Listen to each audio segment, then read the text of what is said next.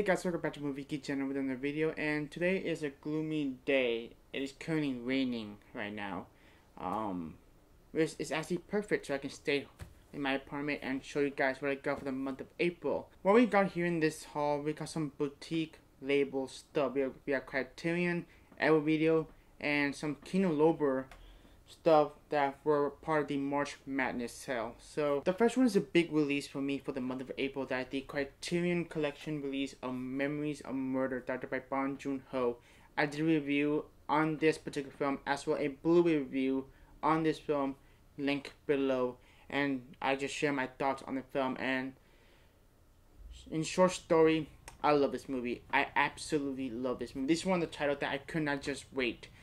Yes, I could get this really cheap on the 50% off sale for this summer, but I decided to get it right away as a day one purchase, because this is, when this was announced, I was like, yes, take my money, I'm gonna get that day one. And this is one of those titles, and I absolutely love this movie. I really do. It's just, I did talk more in depth on that video alone, but I absolutely loved it. That's all I can say, and it's just really fantastic film with a great release. It's a 2-disc, so there's plenty of special features to share with this. Just phenomenal film. Then we got Donnie Darko, released by Arrow Video. This is the 4K release, a box set, if you will. I did a quick closer look on this box set as well, link below. But this is one of those films that I have seen. I've seen this movie for a long time.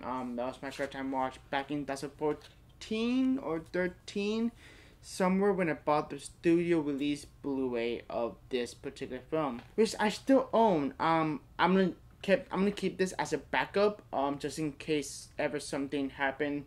But yeah, I had this for a long time. This was my copy of Donnie Darko, but I was so happy to upgrade into a much better edition than what I have, a studio release. It's just a regular keep case with 2 discs in it, but this is a much nicer set. It comes with a 100-page booklet, a hardback booklet, a poster, 2 discs, the other cut and the director cut. Now, there's an issue that the Arrow Video had already stated on their social media platforms, that there is a frame rate issue on the first disc. Soon, rather later, we will be having a replacement disc program. I don't know when, but they're looking at it at the moment. So be on the lookout for that, because the disc itself is not perfect by any means. Maybe in short, not ready. But there's a frame rate issue on the first disc. I don't know about the second disc. The second disc, I believe, is the director cut of the film, but this is loaded with extras, like tons and tons of extras, and a very nice premium Arrow Video release. Just gorgeous. I love the back artwork. Let me take that off. Just look at that. I'm looking at the monitor in the floor. Just gorgeous. Just really nice, substantial. Just a really fantastic release by Arrow Video. This is the one I pre-ordered on Amazon, but they did not ship.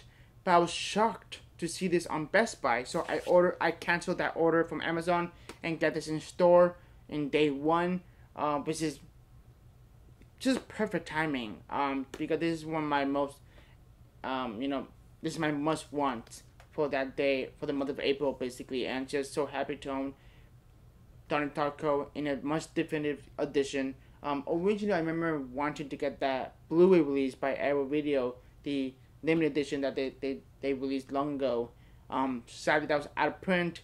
They released the standard edition of the Donnie Darko on regular Blu-ray, clear case. Then this was announced. I was like, perfect. It's a beautiful set. So awesome.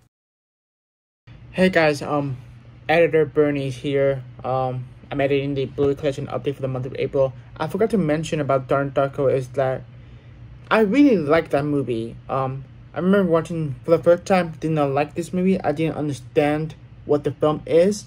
Upon me watching it multiple times, I got to appreciate the film, and now love this movie. I really absolutely love this movie. I cannot wait to rewatch it again on the Arrow disc. Which I haven't seen this movie for a long time, since 2015 or 14-ish, when I rewatched multiple times. Yeah, this is one of those films that you have to give another rewatch multiple times to understand what the film is. And yeah, and another thing I forgot to mention, be on the lookout for my Easter Carnage Arrow sale, that I ordered a bunch of Arrow titles on the Grindhouse Videos website. I already received two titles so far, but there'll be more coming up. One of them is a box set, a trilogy set. So really excited about that. Be on the lookout for that. And yeah, that's my quick thoughts on Donnie Darko. Absolutely love this movie, but it's one of those movies you have to give a multiple watch, and you have to pay attention to the movie to understand the story, where it goes. So, and also Jake Gyllenhaal, fantastic performance on that very young age. This is where he got his start, the rising star going on. And yeah, Donnie Darko is a fantastic film. Really look forward to getting the replacement disc whenever that's gonna happen really soon. So yeah, that's all I can say. So back on the video, I guess. No Man Land. This also came out the same day as Donnie Darko, and for whatever reason, this was not available in stores. I don't know why, but I ordered online on BestBuy.com. I used my 50% off points, my $50 off points, and I got it for only $8 for this film. This is the Best Picture winner, of course, and also the winner of the Best Director for Chloe Zhao. And I absolutely love this movie. I had a chance to watch this movie in the theaters on IMAX when it came out, I believe, February. And I absolutely love this movie. It's a euphoric experience watching this movie. A kind of like talk about life itself. Kind of like remind me of Boyhood a little bit. And I just absolutely love this movie. The cinematography, the direction, the performance by Frances McDormand. Just a beautiful story. It's one of those films that you just lay back and just enjoy the journey that the character takes on. And what a beautiful, beautiful movie as a whole. And just, I cannot wait to see more Chloe Zhao works in the future, especially with Eternals, which I'm most looking forward to seeing in the year of 2021. I just cannot believe Chloe Zhao made a smaller budget film, an independent film, and she's going to make, already been made a bigger budget film. She's transitioning to bigger budget films, which is really exciting for her, especially for her career. She just got started, and I cannot wait to see her grow as a filmmaker in upcoming future. And No Man Land, if you have not seen it, I highly, highly recommend. Really great stuff. Hellboy, the David Harbour version of the film, not the Guillermo del Toro film, even though I kind of wish they made the third Hellboy, but that's not going to happen since we got a reboot, which I heard is not good. And I got this really cheap at Best Buy for $6, with a slipcover nonetheless. Why not blind buy this movie? I haven't checked it out. It's still sealed. I haven't watched it, but I'm really worried about this movie. Because I heard nothing good things about this movie, and I want to give it an open mind and a chance as well, because I do like David Harbour a lot. He's a great actor.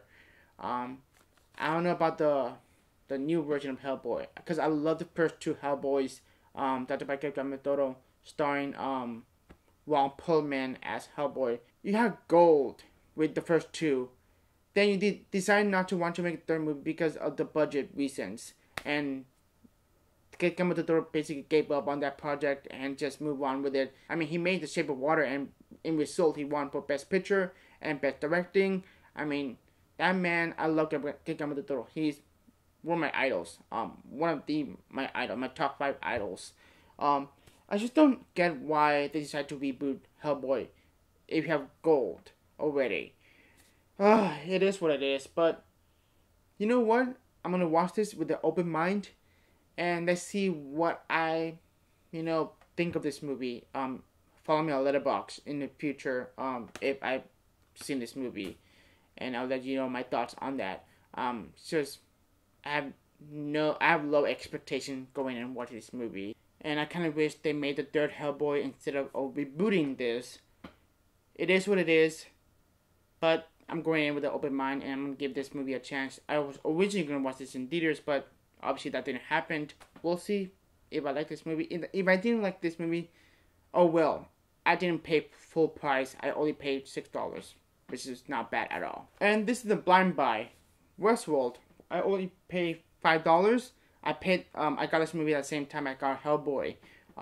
Yeah, really excited to get into this because I heard really good things about this movie. Then we're gonna get the stuff with the March Madness sale that was provided by Kino Lorber, and I got 4 titles from that sale. The first one was, I'm really excited. That is directed by Rian Johnson. That is Brick.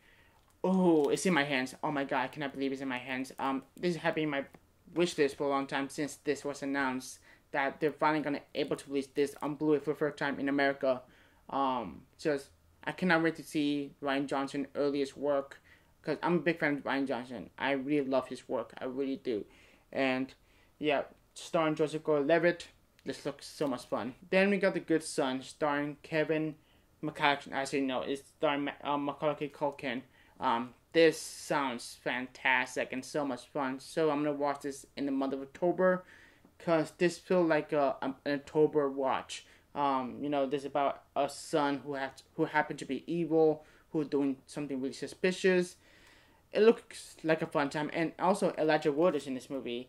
So that can be an awesome pair that I have not yet seen together on screen. So really look forward to seeing this one. After watching In the Heat of Night, which is a phenomenal film, I decided to get The Others sequel, that is They Call Me Mr. Tibbs organization, starring Cindy Poitier. These are the sequels from In the Heat of the Night. So I didn't know there's a sequel after finishing watching In the Heat of the Night, which is a phenomenal film. And now I'm more excited to continue watching this character in these 2 films. So I'm really excited to get into this, hopefully someday in the future. Because giving more Sidney Poitier, phenomenal actor. Really a definition of a badass. That is my March Madness haul from the Kino Lorber. Mothra. This is a steelbook released by Mill Creek, and I found this in Walmart for only $14. So I was like, yeah, I'm gonna get this. It's a steelbook, which is really nice steelbook. It's coming to, clear, slip cover and a really nice artwork, including the back, which is really nice. And there's some discard and interior artwork, so it's a really nice release.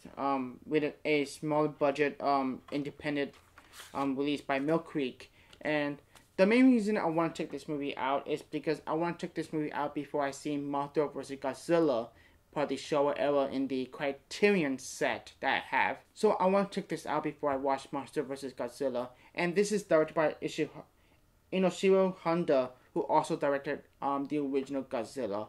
So that's a pretty cool bonus point for me, and I'm really excited to check this out because it looks like a fun time. And the same day I got the Mothra set, also picked up the Critters set. This is released by Scream Factory. This is a 4-film set. Have not yet seen this because I'm saving it for Halloween. And notable, I believe Critters 3 has a very young Leonardo DiCaprio. I believe won their first role.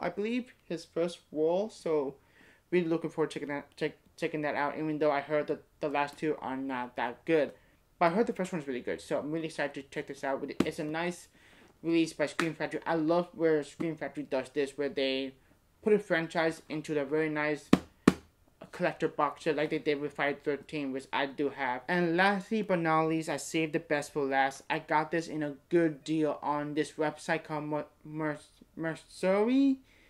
Mercury, whatever that website called. It's kind of like eBay. So very similar to eBay basically. And I got it for only $20. And it's a Disney animated film, an out of print title, Fantasia and Fantasia 2000. It's in my hands, it's in my collection, it's in now officially. I can fill the gaps between, I believe, between Pinocchio and Dumbo. Just fill in the gaps finally, because my goal is to complete all the Disney animated films on Blu-ray. I have all the Pixar films. All the Pixar films are complete and up to date as well, leading up to Soul. So I'm only missing Ride the Last Dragon, which is coming out really soon in May. I'm also missing Melody Times and Make My Music, which have not yet released on Blu-ray. The Black Cauldron had officially released on Blu-ray, but only Disney Movie Club exclusive, which kind of sucks. I'm also missing Meet the Robinsons and Chicken Little and Winnie the Pooh, the 2011 version of that. So I'm missing really few, which I'm really close to a home stretch to finally complete the Disney animation line, which is really exciting, from Snow White all the way to Ride of that Dragon. This is really exciting for me because this is the title has been out of print for a long time, and this is a title I've been wanting to own on Blu-ray. I do have the DVD set that includes Fantasia 2000 as well, which I'm never gonna get rid of because that's an awesome set that I have. But not only that, it came the slipcover. I want with a slipcover because the slipcover is really nice, shiny, holographic, beautiful, beautiful slipcover. And it's been a long time I've seen Fantasia and Fantasia 2000. I don't think I ever seen Fantasia 2000. I don't think I ever seen that one. I only seen the original Fantasia. I don't know. I have to check that out. I have not seen Fantasia 2000.